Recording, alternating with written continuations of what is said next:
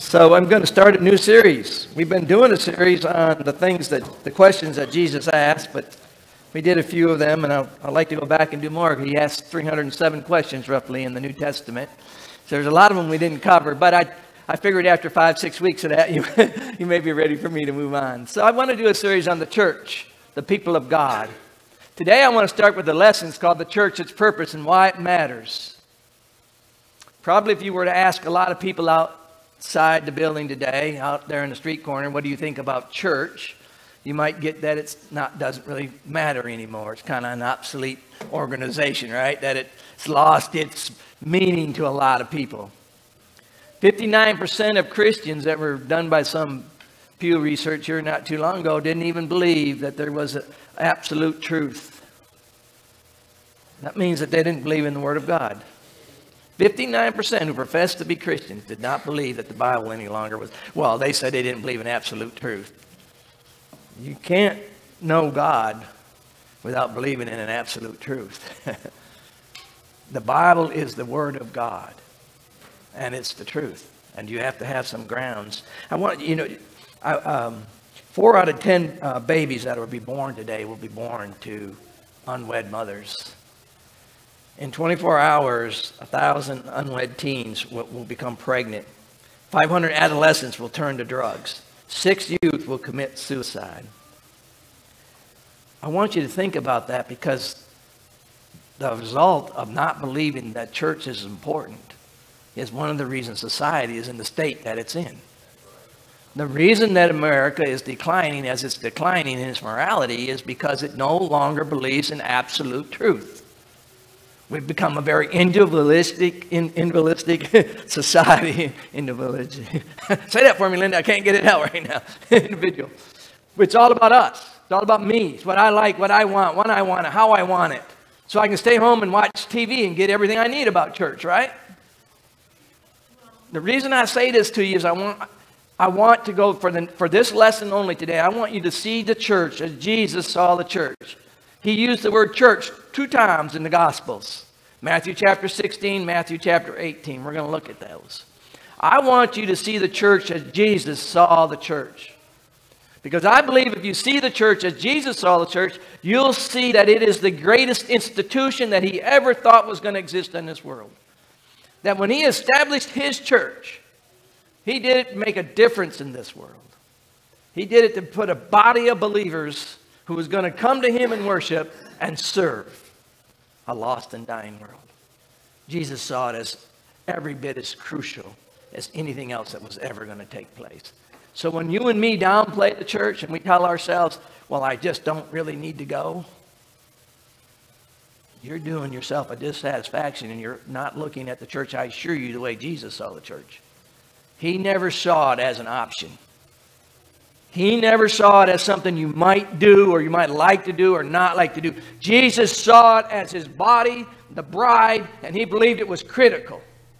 And he believed that you participate in it. I've got it later in a slide, but I might as well say it now. You don't join a church to join Jesus. You join Jesus and he places you in a church. If you don't join yourself to Jesus through your death, burial, and resurrection, by your belief in him, your confession of your sins, your repentance, you being buried so that you can get into Christ, you're not in his body. But Jesus said, if you want to join me and you believe in me, then I'll place you in the church. Because I'm going to build my church. And so I want you to think about some of that, because we have watered down what church is to be. We make it an entertainment facility. We come to be entertained. We come to give. We come to take. I've said this to you before, because again, I want you to think about it in context with this lesson. What did you do to come here this morning to prepare yourself to get ready to worship? How much time did you spend on your knees before you got here this morning saying to yourself, God, I'm just so thankful that I can come into the house of God. I'm so thankful that I'm coming to worship you. There's no greater part of my week than this Sunday morning. I've been waiting 7 days for this, Father. I'm so glad that I could get up this morning and go down and worship with members of the same body, bought by the blood of your Son. I'm so glad that I could come here and sing songs of praise and be encouraged and lifted up. Or did you think about going deer hunting because it's opening weekend with muzzleloader? I did, but I thought I was a preacher. I better show up. But no, we let a lot of things get in the way.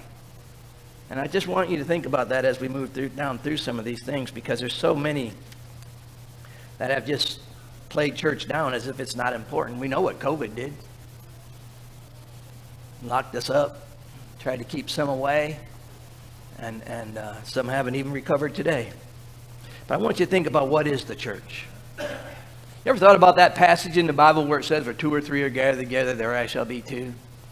Is that a church? If you're meeting at a coffee shop every day and you're talking with 2 or 3 people and you're discussing scriptures, is that a church? I don't think it is, according to what Jesus was talking about. But I think sometimes we water down the word Christian and church and think that that they're the same. They are not the same. Just because 3 Christians are meeting somewhere and they're discussing scriptures does not make them a church. And just because you're sitting in your recliner chair and you're thinking that that's all you need, that does not make you a church. When you're in your reclining chair, that's CPR. You need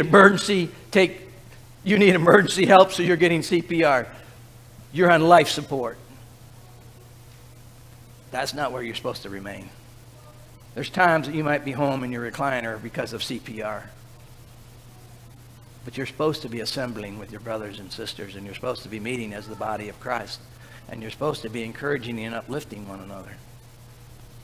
So I hope you don't think that staying at home in your living room or out on the lake is the same thing as coming and worshiping God. I hope when the lesson is done, I will say this to you, that you see the church as Jesus sees the church.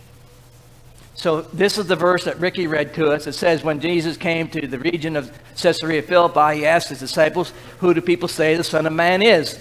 And they replied, some say John the Baptist, others say Elijah, and still others Jeremiah, or one of the prophets.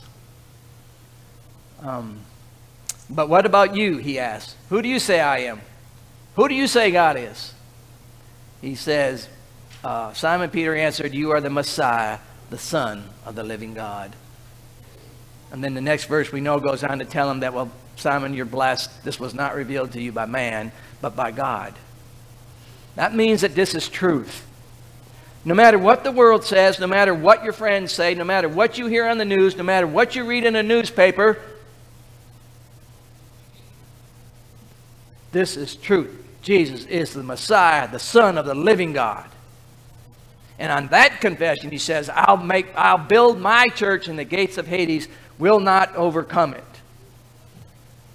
Jesus said, I'm building my church, and I'm building my church basically on myself, the rock, as you go on to read. I'll give the keys to the kingdom of heaven. Whatever you build on earth, he says, will be bound in heaven. Whatever you lose on earth will be loosed in heaven.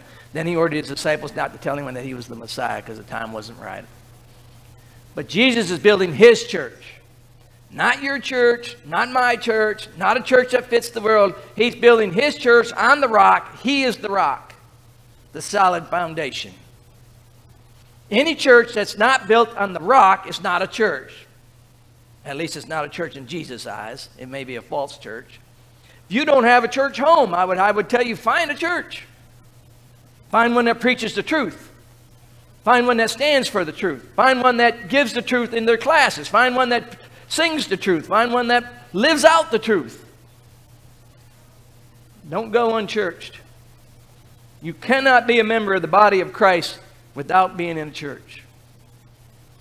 You cannot do it. Now, you might not like that teaching, but we're going to get through some of this as we do it. Jesus is referring to his church in this sense, at this time, in this verse, as universal. Now, he'll change it in chapter 18. He's going to talk about the local church. But the 2 times he talks about it, the very first time here, it's universal. He said, I'm going to build my church, and the gates of hell shall not prevail against my church. I know he's talking universal because the gates of hell have prevailed against some churches. You can go to Revelation chapter 2 when he's talking to Ephesus. He says, I've got this against you. You have left your first love, and if you don't repent, I will come and take my candlestick away from you. There are churches that have come and gone and fallen. Jesus is not talking about that church. He's talking about his universal church where you're placed up, but you become a member of when you become a believer in Jesus Christ. That church, the gates of hell will not prevail against, no matter what the world says out there, no matter what society says, no matter what's printed or on the news. Jesus' church is never going to die out. Nothing is going to beat his church. It's the greatest institution that was ever established. It's done more good in this world than anything else. And nothing will prevail against his church. No believer that dies that believes in Jesus Christ will go to hell. Hell will not prevail against Jesus Christ. He's going to build his church on the solid rock, of which he is the head, of which he is the boss. This isn't Burger King. You don't get it your way. Hold the lettuce, hold the tomato, special orders, don't upset us. I know it's before your time. This is his church. This is a universal sense. He's speaking of all believers in every place, at every time. From the ages of ago when he established the kingdom to today. There'll always be his church. And it will not die out. He said in Matthew 16:18, and I tell you what you are, Peter, what you said, Peter, this rock, I'll build my church, and the gates of Hades will not overcome it. Jesus tells us there is one church. The church is his church. I want you to get that. There's many verses in the Bible that we could go actually look at, but if you looked in Ephesians, you looked in 1 Corinthians, I'm going to bring up some of those scriptures in a minute anyway, so I won't go into them now, but I just want you to get the idea that it's his church. No matter what you think about church, it's not all about you. That's become a big problem for us. I'm not just talking Glenwood, but a lot of people, first time you get offended, if you think it's your church, what do? You quit and go home. You leave. You go shopping for another church. You're not happy. I just want you to know that it's his church. You've been placed in his body. And when you come, it's full of people.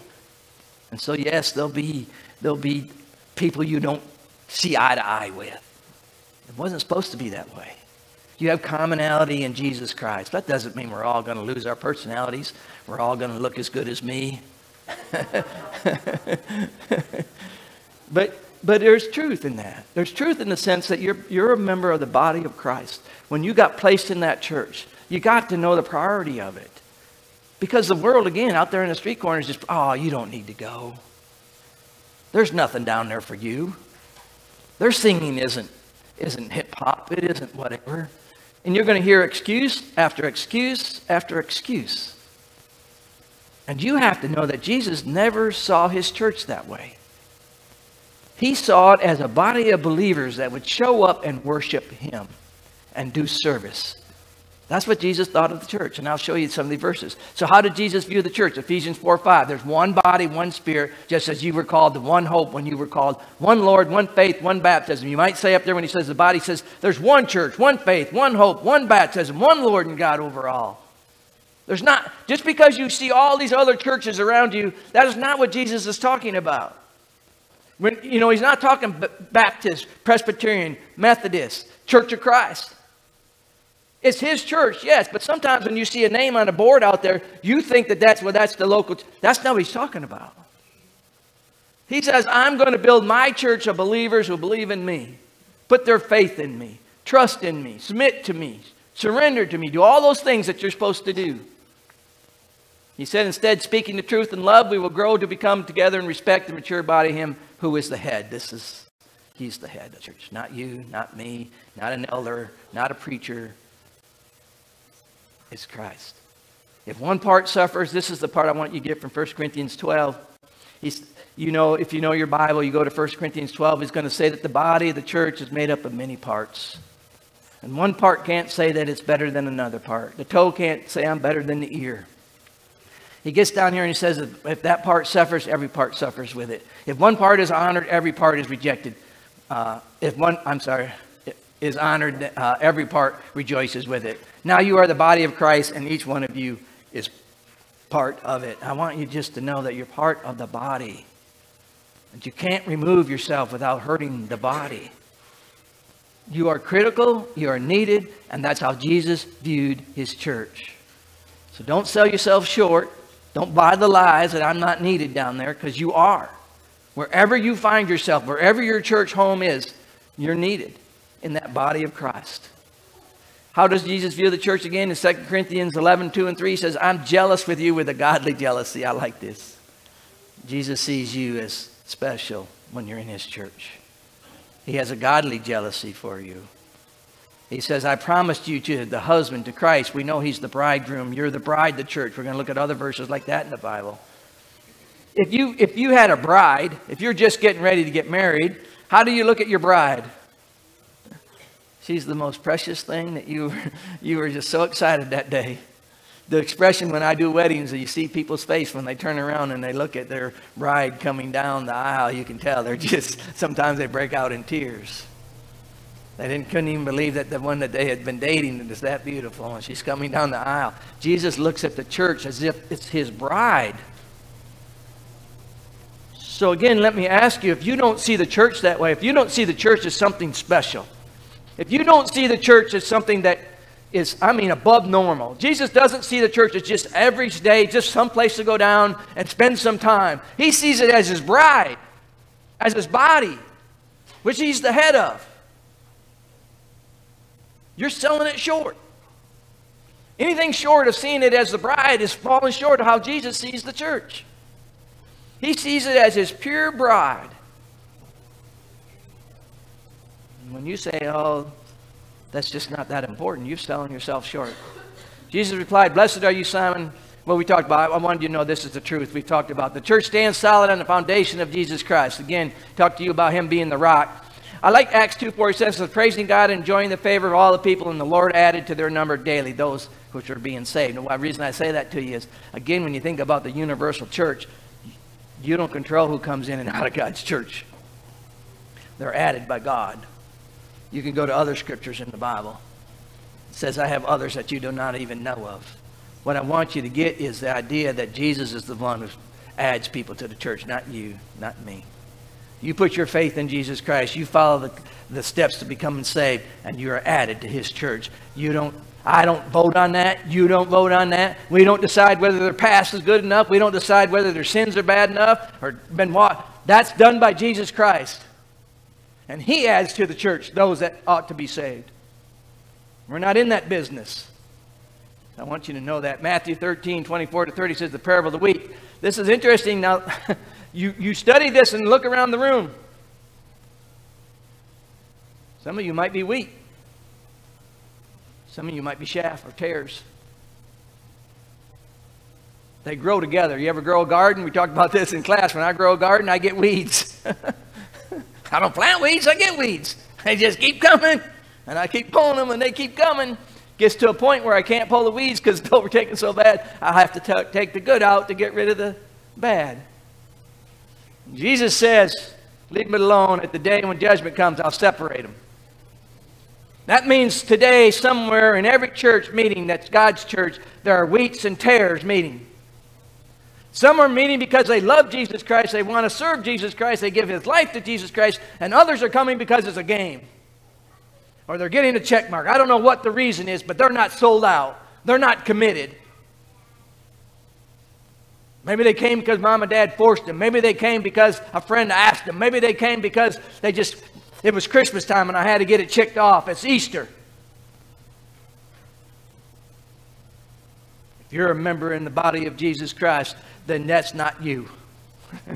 Because you're either real or you're fake. And the master knows whether you're playing a game. And the day of judgment will come and he will separate the tares from the wheat. But that's how he views his church. The local church. This is where he talks about the local church. I didn't put it up there. It's Matthew 18:15. If your brother or sister sins, you probably all know this one. If your brother and sister sins against you, you're to go to them, which would be a whole nother lesson we can learn on ourselves. We're not to gossip. We're not to tell everybody else. We're not to write it in a newspaper. We're not to post it on Facebook. We're not to share it out on Twitter or send emails. All of which I know have been done. All of which I'm probably guilty of.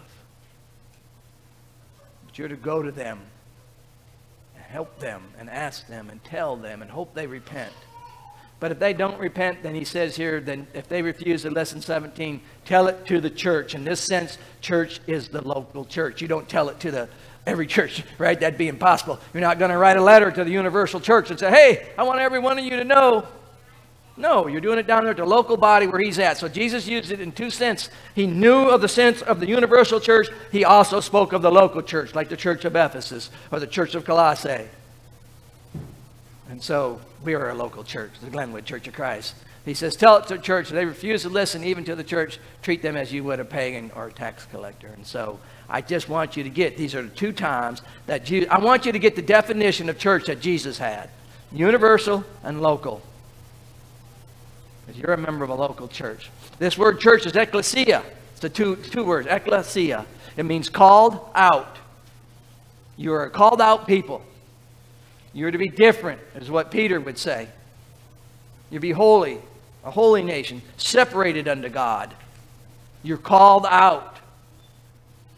Deuteronomy 4:10 says, remember the day that I stood before the Lord your God at Horeb, when he said to me, assemble. That's another same word, ecclesia, only it's in Hebrew, but the definition is the same. I want you to see it because what God said, Jesus did a very interesting thing in Matthew. He went all the way back to the Hebrew tense, took their word, he turns it into ecclesia, and he says, you are the assembled. You are the church. You are the called out. And when I called you out in Deuteronomy, I called you out, he said, to the people before me to hear my words so that they may learn to revere me as long as they live in the land and may teach them to do their teach them to their children.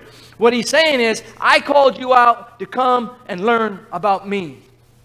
That's what we do as a church. You are called out to assemble this morning to come. You assemble in order that you can learn about God. You can learn what he wants for you in your life. You can learn what it is to serve him. You can learn what it is to be forgiven. All the things. But that's one of the things the church does. It assembles so it can hear the word of God. If you assemble to be entertained, or you assemble, and I'm not against entertaining when I say that. I mean, I think we should have fun. But what I'm trying to say is, if all you're doing is to come here and to be entertained, but you don't care anything about God, you're missing the point. Jesus said, when he used that sense, he's saying, I called you out to assemble just like they did in Deuteronomy, so you can hear the word of God, so you can be blessed, so you can learn to revere me. Respect me. Now that's something America needs. That's something we haven't done well. And many pulpits have changed. I hear a lot of people say if there's a pole bear in the pulpit, there'll be a polar bear in the pews. If somebody on fire in the pulpit, be somebody on fire in the pews. I hear a lot of people, they'll blame the way the world is all on the preacher, the preacher, the preacher. It's not, the pulpits are bad. I'm going to tell you something right now. Preachers are responsible, but you as a member of the church are responsible. You, as a member of the body of Christ, all play a part in the way the church goes. You all play a part in whether it makes any difference down here in Glenwood or at your school or at your job or anywhere you live. You've been called out, separated. Leave the old life, live a new life, get out of darkness, get into light. That's done in the church through Jesus Christ. And you are part of that. And if you think the world's gone the wrong way and the church has failed, you and me are part of that reason. Not just the preacher. Yes, pulpits ought to preach the truth. They ought to stand for the truth. Yes, we've had bad preachers. We've also had bad members. It's the truth. Isaiah 49:6. This is the other reason I think he calls us. He said, it's too small of a thing for you to be my servant, to restore the tribes of Jacob and bring back those of Israel I have kept. I will also make you a light for the Gentiles, that my salvation may reach to the ends of the world. This is our job. He has called you out to come, to assemble, to learn about him, and to go and tell that message. That's what we exist for as a church. We come, we learn, we go, we serve. That is what we're to do as a church. 1 Peter 2:9, this is one I told you, but you are a chosen people, a royal priesthood, a holy nation. I won't spend a lot of time. I just want you to know, if you're a child of God, you're called out. You're different. This is how Jesus views the church. This isn't how I view the church. This isn't my take on it. I mean, I believe it. I'm just trying to tell you that this is through the eyes of Jesus, is what he sees as the church. He sees a group of called out people who are changed, who are different. Like Logan said, they're not that old person. That part is left. They're a new person, and they're to make a difference. I'm asking today, this is my conclusion to you. Do you, like many believers who have gone before from every age and every place, profess that Jesus Christ is the Son of the living God? Is that you? Looking around the room, I think it's most people. I've seen some head nodding, yeah. Are you ready to repent of your sins if you're not? He said, do you want to become a part of Jesus? And I told you this earlier. You don't join the church to become a part of Jesus. You join Jesus and are added to the church. Those other verses there are all about what he sees in the church, the head of the church, the bride, all of that. I want you to know that the church, as we start this series, all I wanted to get across today is that Jesus saw two churches, the universal church, the local church. You're all a member of the local church, this church. You're part of the body. That body has a head. That head is Jesus Christ. As a member of the body, every part is important. No one's more important than the other. But to separate yourself and to tell you that you're not needed or that you can get this from home in the living room or out on the lake is not the truth. It is not the same thing as assembling on worship on Sunday morning and worshiping God. I'm not saying there's never a time to miss, but I'm telling you that if that becomes your attitude of it's just not, that's the way to go, then you're not viewing the church as the way Jesus views the church.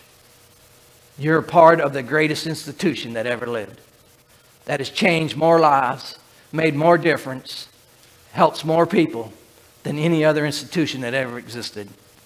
And we ought to show up on Sunday morning and learn about God and lead to do service and praise him because of what he's done for us. What he did, he said, I'm going to build my church on this rock, and the gates of hell shall not prevail against it. Nobody can take away the church from us. They may mandate that we can't meet. They may bar the doors. They may be all kinds of things. The church will never die because it's built on Jesus Christ. I told them in class, Luke chapter 6, verses 47, 48 says, the wise man built his house on the solid rock. The foolish man builds his house on the sand. What have you built your house on?